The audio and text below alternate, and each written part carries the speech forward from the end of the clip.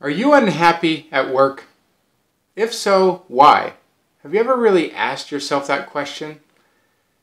And if you have, are you always pointing your finger at some other person or situation or circumstance that is the reason for your own unhappiness? Because if you are, then sadly that's kind of a disempowered way of thinking, and it's going to lead you to more unhappiness. If instead we can change our thinking to feeling about what can we do differently, what can you do differently about the situation, what is in your power to change, then suddenly the whole world opens up possibilities of the ways you can think differently, the ways you can take charge of your own life, and what you can do to move forward here.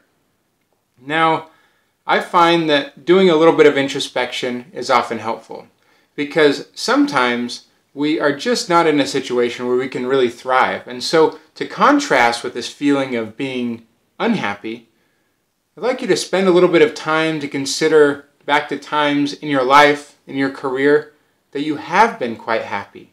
What is it that you were doing? What were the elements of those times in your work and in your life that you really, truly loved? Where you found joy, where you found satisfaction in what you were able to do. And think about, what's the difference now? Some of it may be the circumstances, and you can find ways to take charge and find ways to add some of those other things in. Some of those might be the way that you're actually believing about yourself and the people that you're working with and working for. And so it's an internal change that needs to happen.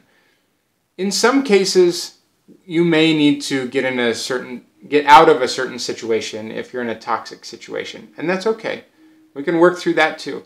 But first we want to identify what's the real problem that's causing it, and what do you want life like to look in a more happy way. If we can do that, then we can move towards an opportunity rather than just moving away from a problem. So if you're unhappy, think about what steps you can take, and then reach out for help. I'd love to see if I can help. Feel free to let me know, and we can talk about it.